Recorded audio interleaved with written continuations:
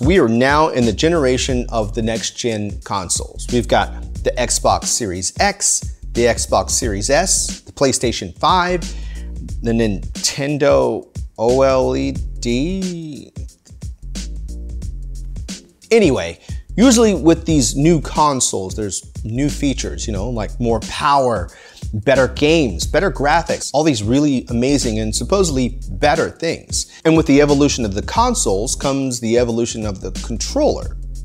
Sometimes. When the Xbox One first came out in 2013, it shipped with this controller. This is the first controller that came out with the Xbox One. I believe when I got my first Xbox One, I got the Titanfall bundle. It was somewhere in 2013, and it shipped with this controller here. The controller actually felt really good.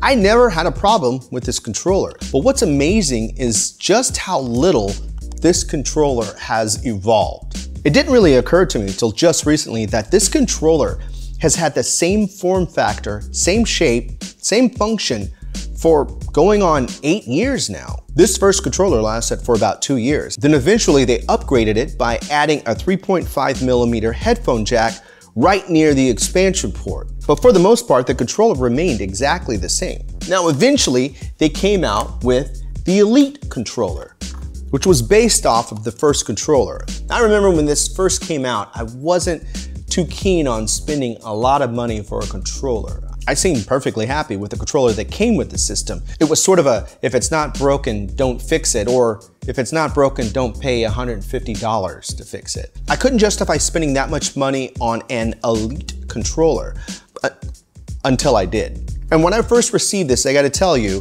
the first thing I thought was, boy, this thing has got some weight to it. It kind of reminds me of that scene from Jurassic Park. Oh.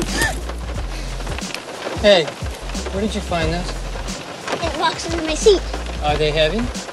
Yeah. Then they're expensive. Put them back. Yeah, like that. The weight of it did make it feel like it was a premium device. Not to mention, it was also very cool to be able to remove the thumbsticks and add taller thumbsticks or a convex or a concave top, and the removable D-pad, which you could go for the dish, which I prefer to use, or the classic plus sign 4-way D-pad. Either way, you could interchange them and use whatever fits your gaming playstyle. A few other features that were introduced with this first Elite controller, there were the detachable paddles that went under the bottom and the 2-way trigger locks. Now, I choose not to use these features for multiple reasons. For one, the detachable paddles can be assigned to do different actions depending on which game you were playing.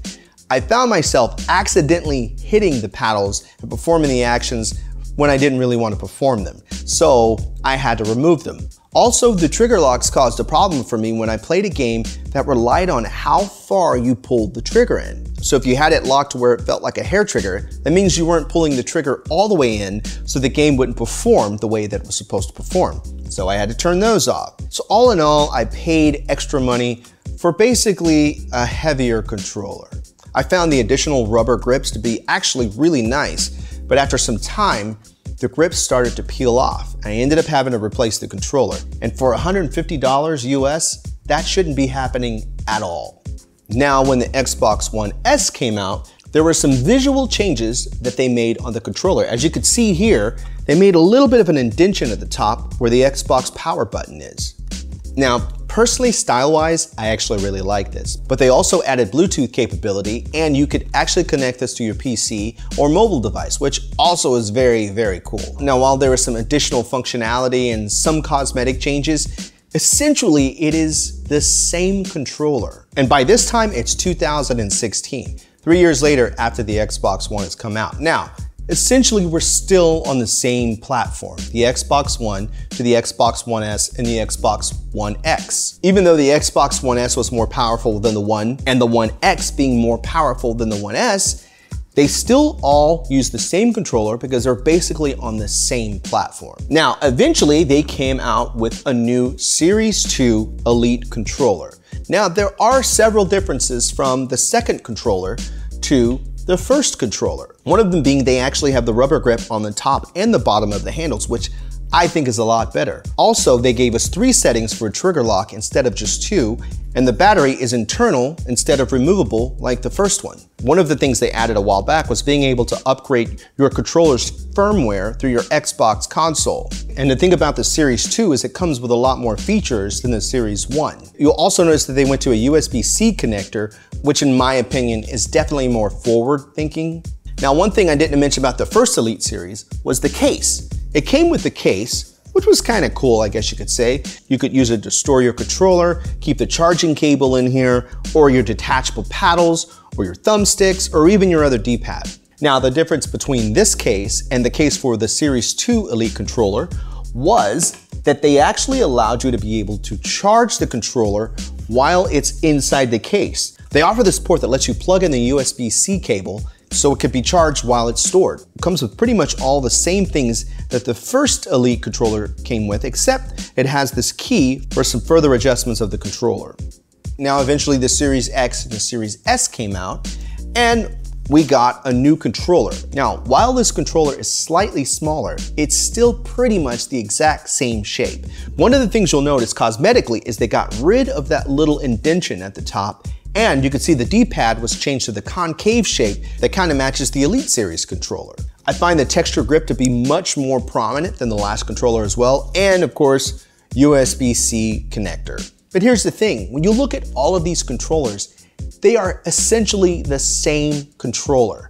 This controller has not really changed that much since 2013. We are now on the next gen systems, Xbox Series X and Series S. And we went through 3 other consoles before we got to these systems. And Xbox seems to think that this is the perfect controller. And who am I to argue? It's a great controller. Is it my favorite controller of all time? No, but I do like it and I feel very comfortable with it.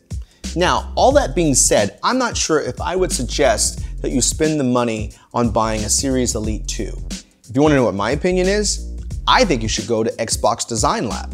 Microsoft brought out the Xbox Design Lab around the time of the release of the Xbox One S. I made my own Yogomi themed ones with black and yellow. I even made mostly yellow ones and then had Yogomi engraved in it. Now they say it's an engraving, but I think it's really just a print. But all that to say that if I was to do it all over again, I'm not sure if I would spend the money on the Elite. Going back over all these controllers that have come out over all these years, I've had every controller, from the Duke from the first Xbox to the current Xbox controllers that we get with the Xbox Series X and the Series S. And personally, I've decided that if I'm gonna spend extra money on a controller, I'm gonna get it made to look like I want it to look. I'm gonna go to Design Lab and I'm gonna put together the colors that I want, the controllers that I want. They give you quite a few options. The only thing is I wish they had more options with the buttons, like maybe we could have colors for the letters, like the X, Y, and the A, B, things like that. But for the most part, if you have the option to create your own controller and have your name put on it, personally, I think that's better than spending the extra money to get the Elite. It's not to say that the Elite isn't worth it. The Elite controller is a great device to have. I think it's one of those things that you should test drive before you decide to spend the money on it, because I think you might have more fun coming up with your own custom controllers on Xbox Design Lab. Now, all this came about because I noticed just how little the controller had changed in 8 years. When you look at all the other consoles, Nintendo, PlayStation, their controllers have definitely changed over the years. Xbox controllers, for the most part, have stayed pretty much exactly the same. Now, one thing I haven't mentioned is third-party controllers, like, for example, SCUF. I know a lot of people use those controllers. I actually have fellow content creator friends that are sponsored by SCUF. So if anybody watches this video and uses SCUF controllers or any other third-party controllers for their Xbox, I would really like to know what you think about them compared to the Xbox controller that comes with the system. I would love it if you left a comment just to tell me your experience about the Xbox controllers. Maybe the first Elite controller, did you also have a problem with the rubber grips coming off? Or do you use the Elite 2 controller? Or do you just use the regular controller that comes with the system? And has anybody else made controllers in the Xbox Design Lab? Let me know. I like to engage in the comments, so it'd be nice to hear from you. Now, I have a variety channel on Twitch where I go live every week. It's a mixture of gaming, music, web shows, all kinds of fun stuff. Also, I have Instagram and Twitter, or you could visit my website at yogomi.com. I appreciate you checking out the video, and I will be back soon with another. See you guys.